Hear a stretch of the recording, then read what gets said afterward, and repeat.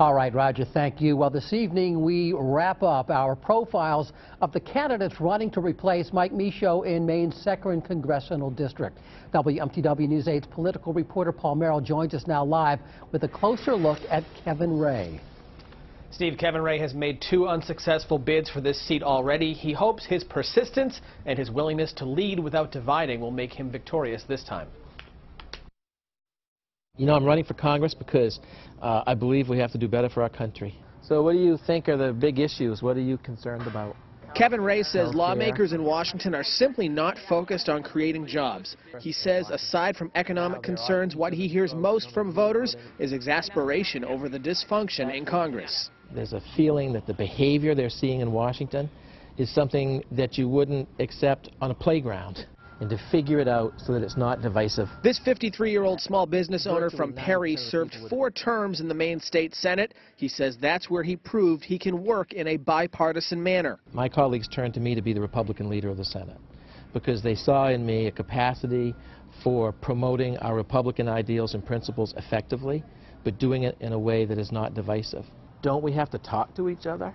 Both Raye and Bruce Poliquin are vying for the Republican nomination in this race. Bruce Poliquin. They've already started running attack ads. Costly new regulation on small businesses. And Poliquin portrays Raye as a career politician. Let's close this book. I guess a career politician is my opponent's definition of somebody who runs for office and actually wins.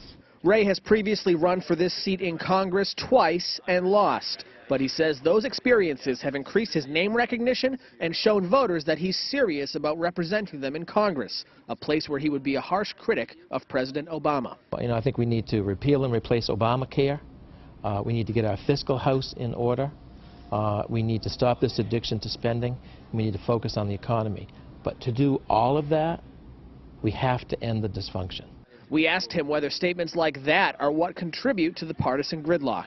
You know, it's a fair criticism. This president has literally done nothing in his time there to heal partisan wounds.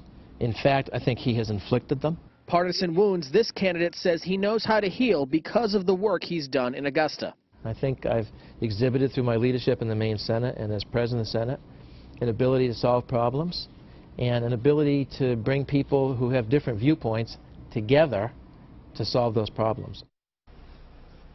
And that wraps up our political profiles of the 4 candidates who are vying for party nominations in Maine's 2nd Congressional District.